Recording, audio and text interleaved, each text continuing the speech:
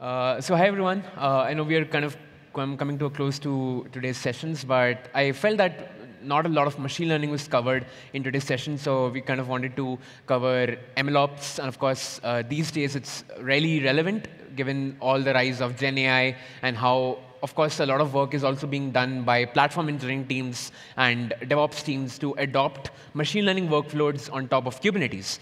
And of course, our talk is not going to be directly towards that, but of course, we'll be talking about a lot of different engineering aspects that you can leverage when it comes to adopting multi-tenancy inside of MLOps. And we'll understand why that is the scenario, why is that required, especially when dealing with a complex set of machine learning workloads where you might be working with different type of machine learning models and how all of that kind of ties up with Kubernetes since we are at Kube Day.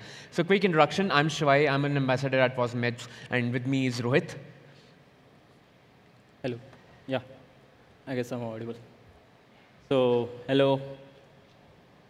So, who am I? So, I'm Rohit, and Shivay has already introduced. So, I run a small consultancy, which is a developer service. And if you have ever been to case studies, I was also the organizer of one, then also community groups and a lot of things.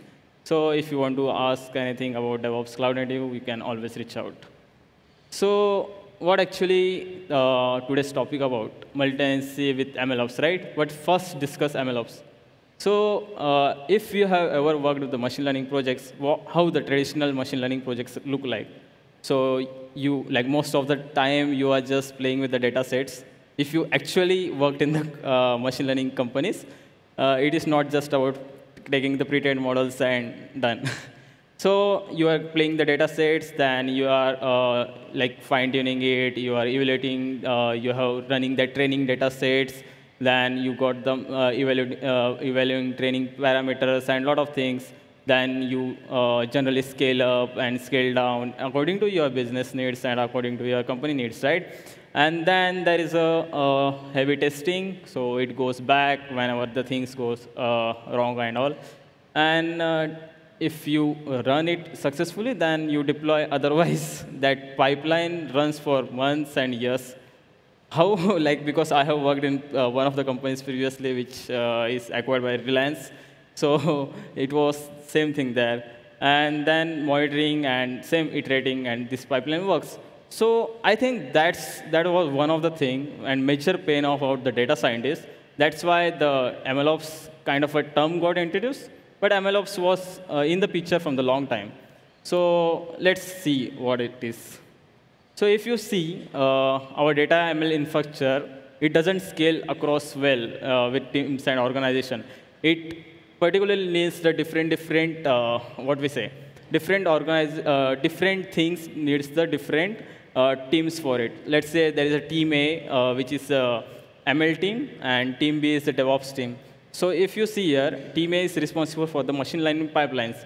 So they have made some critical update, which is we are seeing here as a pipeline update, right? So unprecedentedly, they have also broke the pipeline Y and pipeline Z, which is not like reliable to them. It is DevOps team, right? But this happens. So it was not in a manner, but this thing happened. So that is one of the thing here. So if you see, like team B was not responsible for it, but things happens. So this is unintentional cause, and if you see that, it happens every time.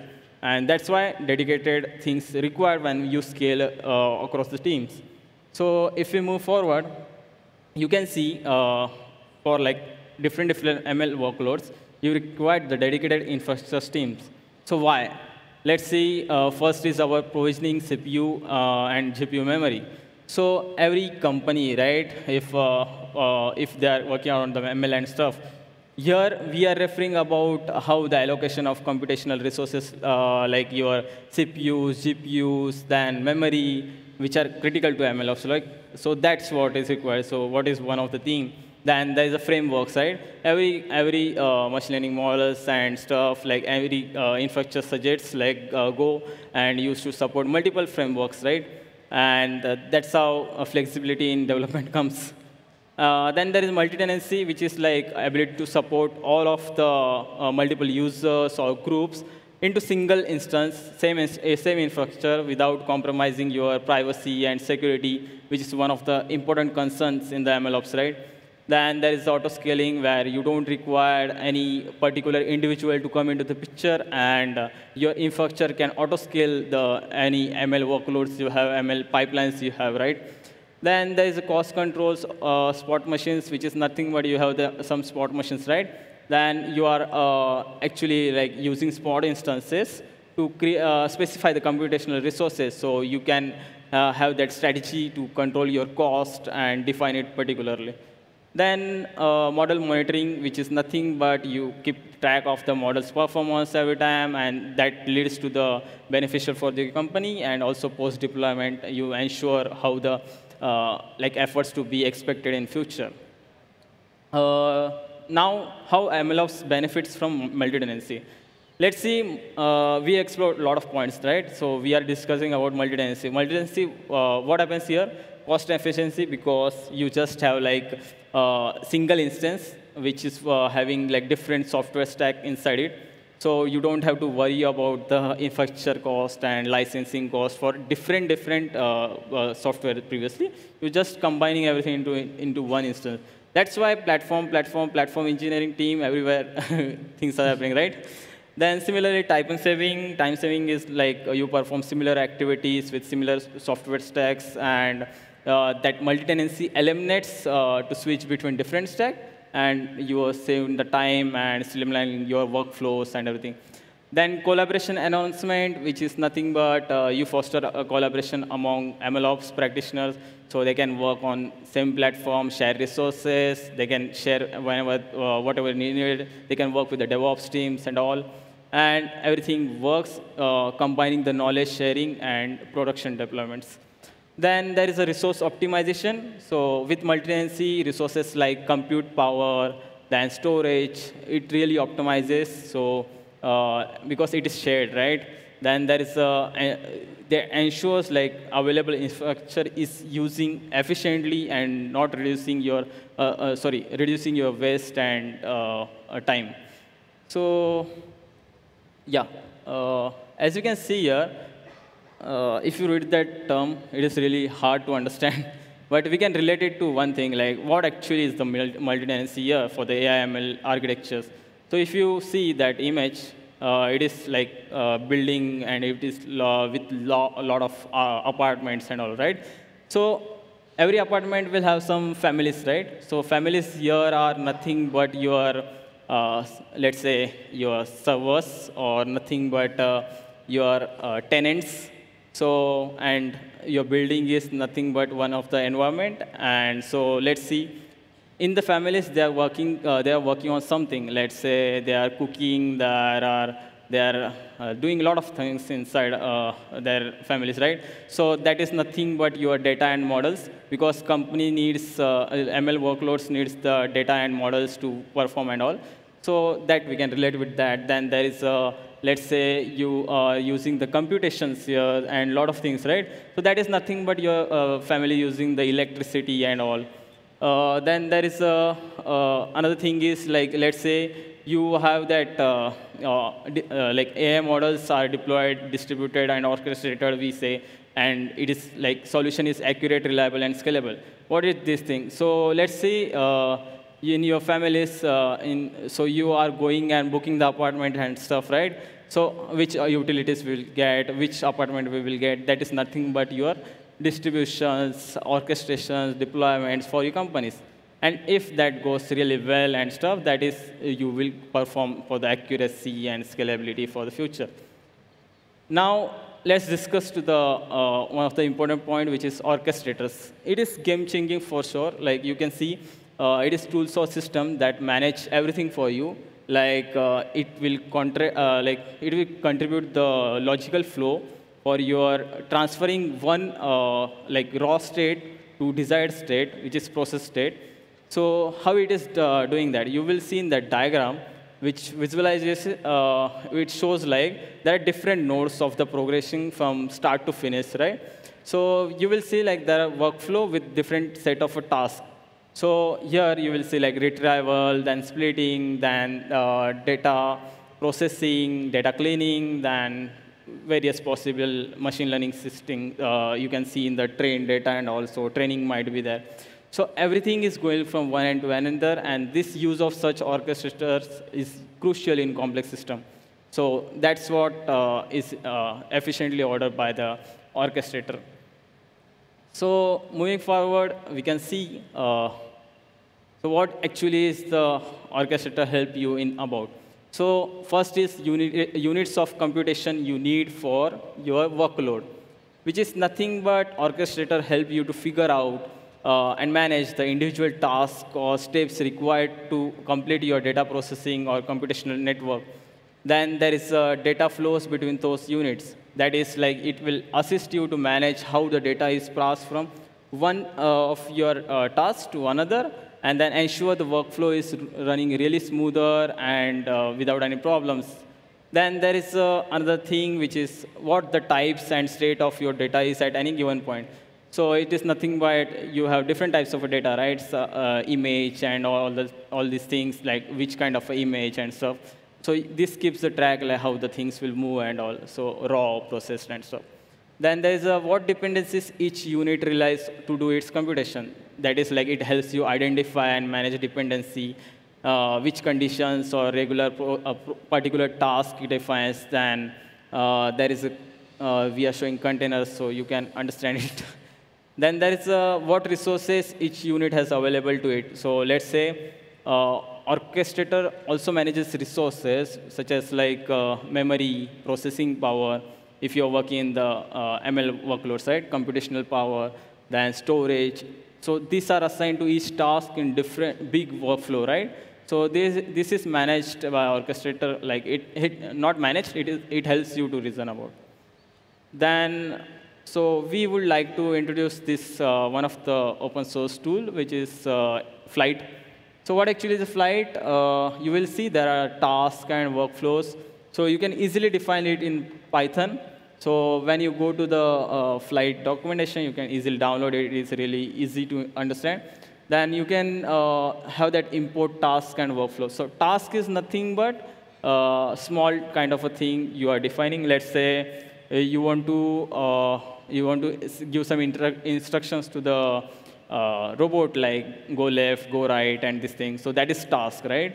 But workflow is like asking them to go from this stage to another, right? So that is the entire workflow. So here we are having that task and workflow, so you can define it really well, and that will help you to build the entire pipeline for your workflow. And now, just to kind of add to this, Flyte is basically an LF-ANI project. So the Linux Foundation has a separate AI-related, a lot of like AI-related projects. So it comes under the Linux Foundation. It's also similar to Kubeflow. Some of you might be aware of the term Kubeflow. Yeah. That's also currently being incubated inside the Cloud Native Computing Foundation. So of course, all these different tools really allow you to very easily manage your machine learning workloads, whether you're dealing with a very simple workflow, having like, let's say, working with the MNIST dataset, where you're trying to determine like what is the dataset. Or, of course, you're working with a lot more complex workflows that require you to run your machine learning models natively on top of Kubernetes. So very good example is OpenAI, where they are, of course, serving thousands of different requests with their GPT models, and all of them are running on top of Kubernetes. And that is why like Flyte or even Kubeflow, these are Kubernetes native platforms. That means that all these workflows run on top of Kubernetes. So as Rohit also kind of mentioned about how you can basically do resource allocation and task allocation with the help of your orchestrators. So these orchestrators, such as Flyte, are running on top of Kubernetes. And very easily you can manage what kind of pods and what kind of resources you want to allocate to these particular pods. And that's what we'll also be showing in today's demonstration. But yeah, over to you, Rohit. Yeah, so same thing. And if you want to use, you can see like there is a config file and there is the containers and all. So it is easily integrated, and it's just an MLOps platform kind of a thing where you can use it really well. And you have the Kubernetes cluster for workflow execution, so you can define that flow. I will also like to mention you like what is a task, and so you can see here like task, which is nothing but containerized and versionized. And you have like strongly typed input and outputs you can get whenever you are defining it. Similarly, for the workflow, it is nothing but a bunch of a task, and you are defining how that will work and data flow will work.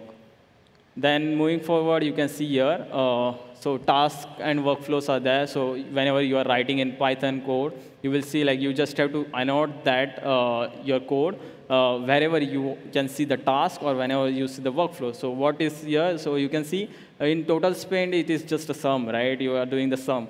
But calculate spend is like multiplying that sum and to get some output, right? So that is your entire workflow. So you need to annotate really well, like task and workflow. And yeah, it uses various data frames, PySpark, and Python data types, and you can use it, execute locally. You can try it on any cloud providers, whatever you need. And yeah, if you want to enable caching, yeah. And just to kind of, if you can probably go back one slide, just to kind of also give a very good example is, so of course, some of you might be, if you're working with Python, we are of course using decorators. So it has a similar syntax to how you would kind of declare your decorators inside of Python. And another example that I think we can probably quote over here is, so let's say if we take an example of a typical machine learning lifecycle, starting off with cleaning your data, and then of course moving towards data processing, and then applying your machine learning model. So each of these particular steps inside of your machine learning cycle can be attributed as individual tasks. And your entire workflow would be a sequence of these particular tasks that can run parallelly. So imagine that if there are multiple teams, you can define different set of workflows, and each of these workflows can have a number of different tasks. And of course, like, it's totally up to your team on how you want to define multiple tasks and how all of them incorporate these different tasks. And that's what Rohit will basically share in the next slide. Yeah, so you can see here, so if you have worked in the machine learning traditional methods, so you can see like there is a ETL, data ETL extractions and stuff you do, then there is a classification model, forecasting model, there are different types of models, right? Which is nothing but a projects you are using. Then there is the domains, which is nothing but different type of environment, which is development, staging, and production. So you can see here, it is just a logical group of tasks and workflow for built-in multi-tenancy and isolation, which is showing as a projects. And domains is like providing specific environment to execute your workflows. So you can see like development, staging, production. Like if you are here, then you know these terms. So you have heard from it long time and all. So Flyte's multi-tenancy starts with like projects and domains. So you can see here, like there is no need for like separate environment. So how we will see it in some time. And there is like, you will see like how the models may need to be used or worked upon by several teams with organizations. Then single ML pipeline can be compromised with several components, each assigned to them.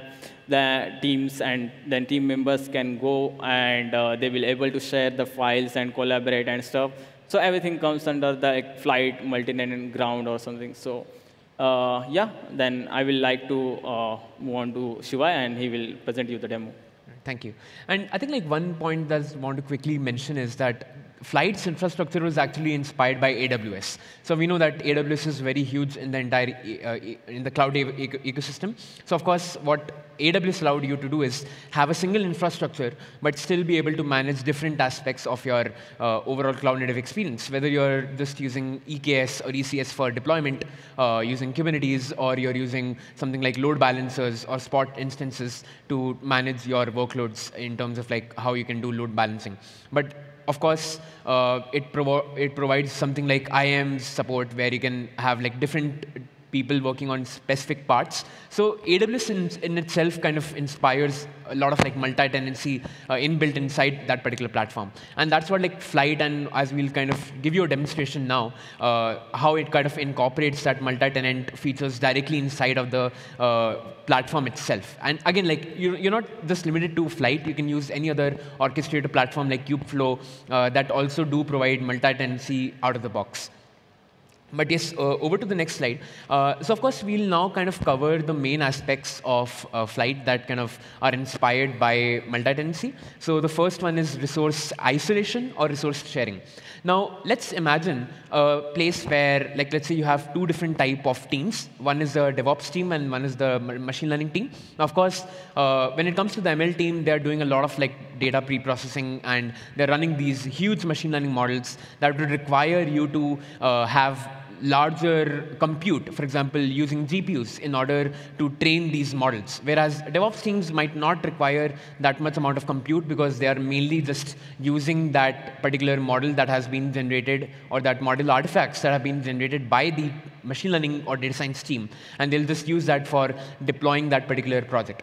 So out of the box, you get very nice support for being able to isolate your resources. So as Rohit kind of shared, that Flyte has this entire architecture of having different projects. Now these projects are essentially, you can think of like two different teams. Team A, the data science team, having their own separate project, and the team B, which is like, let's say, the MLOps team, having their own set of project. And each of these projects are basically comprised of different workflows and tasks. So team A, which is the machine learning team, will have a bunch of different tasks that they are only wanting to use. So all the resources and all the memory that will be isolated to them. And again, since this is working on a Kubernetes level, because it's a Kubernetes native platform, so basically whenever you run any task inside of Flyte, it basically generates a new Kubernetes pod. And it will have, of course, the namespace that gets generated will be just limited to that particular project and that particular task that you're running it on. So you get native support for isolation at that particular task level as well. So of course, like this is one example where we have team A with running one kind of workflow which has like multiple tasks, and then you have workflow for team B. They are having a separate workflow themselves. You could also probably have multiple workflows if you have a much more complex architecture.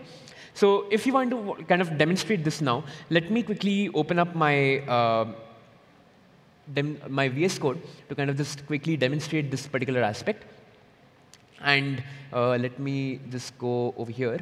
So you'll be able to probably see that if I go to this particular team.py, and I'll just quickly also zoom in my screen.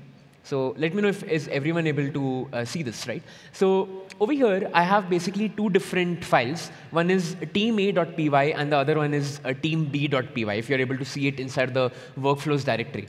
Now, of course, team A is, let's say, a data science team that is using the wine data set. They will basically use binary classification to detect what kind of wine there is. So we have defined different tasks, such as for fetching our data, for processing our data, and then we have a task for training our model. So here we are just using some basic machine learning steps that you'll do in a typical data science life cycle. And then, of course, we have a workflow, which will basically be used to train our data set on using logistic regression as one of our machine learning models. Similarly to this, we'll also have a team B. In this example, we have basically used the same kind of code, but imagine that this particular team B, which is like a separate team altogether, they might have probably some other workflows. For example, like deploying that same particular code that you used. They will probably have some steps related to deployment. Now, the Flyte UI will basically show you two different type of projects that we have created. So if I click on our Flyte, you can see that I have basically created two separate projects over here. So the first project is the demo data science, which will basically refer to our, to this particular file, which is the team.a.py. So you can basically define one particular project. So what I did behind the scenes was that for this particular team.a.py, which is one workflow, I assigned it to the particular project, which is the team. And let me just navigate back to over here. So 1 second. OK. Perfect. Yeah, so that is for data science team. And then the other demo, which is the team B, is for the demo team MLOps. Now, what I can do is I can run workflows directly from my local machine, and I can run these workflows that are isolated on a project level as well. So for example, I'll just quickly take up one particular line where I'm going to be running these particular workflows, and I'll go back to my terminal, and I'll run this particular command. So over here, let's do one thing, and let's run. So what you'll see is, if I kind of zoom in a bit more, the command that I'm running is pyflyte run -p. -p basically stands for the particular project. And then I'm also defining that it should only run for team A. So And then I'm also giving it the domain, so I can define whether I want to run this particular workflow inside of my development environment, my staging environment, or my production environment. And as soon as I run this particular workflow, what it will do is, it will generate that particular workflow, and I can actually visualize that particular workflow right over here in my UI as well. So in this case, let's just wait for it to load. So now it will basically execute that particular workflow. And as you can see, that it is only happening in that particular project that is for team A, that's inside of the data science demo. And then it runs all these particular different tasks that are there as an execution. You can also visualize it through DAG, which is basically being used inside of Flyte. So it helps you to kind of visualize the different domains and the different tasks and how they are interconnected with each other. So a DAG representation also allows you to visualize your complex machine learning workflows very easily, right? And of course, all of this, the great thing is that all of this is running natively inside of Kubernetes. So if you want to kind of get more information about that, let's say if I want to just take a look at my task, which is get data, I can actually look at my Kubernetes logs, and that will basically show you how we were able to generate a particular namespace that is just specific to that particular workflow that we have just run. So over here, if I quickly show you all the different pods that I'm running, the latest pod that I just ran, which is basically in the staging environment, was for that particular task that I just ran. And this particular pod that I have just instantiated will only be limited to this particular task, and all the different team members or users which are part of this particular project and this particular workflow can only access it. So I can define role-based access as well at a task level, at a workflow and a project level as well, to provide you that kind of isolation, because you don't want the MLOps people to interfere with the workflows that are being run for the data science people, right? We don't want that to happen. So you get isolation at the pod level as well. And of course, if you carefully take a look at any of the namespaces that we generate, right? So the namespaces that you see, for example, team A demo production. So basically, a namespace gets generated from the project and the domain. That is whether you're running it in the production environment, the staging environment, or in the development environment. So all of that is natively supported over here. Now, if I go back to the resource sharing aspect, right, we can also actually do task sharing. For example, one workflow would be that, let's say, your team B relies on the model artifacts that you generate from team A. So you can basically reference tasks from one team to another team when you explicitly define that. Because by default, you don't get that capability out of the box, because every team is working in their own resources, because, of course, because of Kubernetes, we are generating that RBAC control. But if you want to explicitly, let's say, team A is working on the data science team, they generate a model. Now you want to deploy that model. So you could basically refer to one of the tasks that is generating the model and use it inside of your team B, where you'll basically use it. And again, one such example, I'll quickly just go back to our project over here. So one such example is over here, where basically in our team B, we are referencing to a particular task that's from another project. So imagine that this project is generating, this particular task is generating your machine learning model artifacts that you want to use to get deployment. So you could basically do that. So that's another aspect that you get with Flyte, of being able to share tasks across different projects. Of course, another thing would be restricted access with respect to RBAC. So of course, you can define roles and role bindings so that you enforce RBAC control natively inside of your different projects and different workflows. And then, of course, you can also define GPU and CPU requirements. So for instance, let's say on a CPU level, let's say one particular task is a machine learning task, you can explicitly assign GPU resources and CPU resources to that particular task as well. And apart from that, you can define resources on a task level as well. So for example, one such example would be, and I'll just quickly show you because we are running out of time. So, for example, you can define, while defining a task, you can also define a pod template as well. That when you execute that particular task, what that particular unique pod should look like. So in this case, we're defining a pod spec to ensure that we basically put some limitations on what resources and what type of GPU you want to assign to that particular task. So all of this gets natively implemented inside of Flyte. So that makes it very easy for MLOps teams to work inside of a single platform, as Rohit mentioned, that you don't need separate platforms for your data science team working on Jupyter Lab notebooks. All of that can be handled easily inside of one infrastructure team, and that with one particular platform itself. So of course, you get resource isolation as well. And you can actively do declarative syntax or declarative infrastructure provisioning as well with the help of Flyte. But yeah, I know we are sort of out of time, but you can connect with us, and we'll be open to questions. And if we don't get time for questions, we can, of course, connect after our talk. Thank you. Thank you.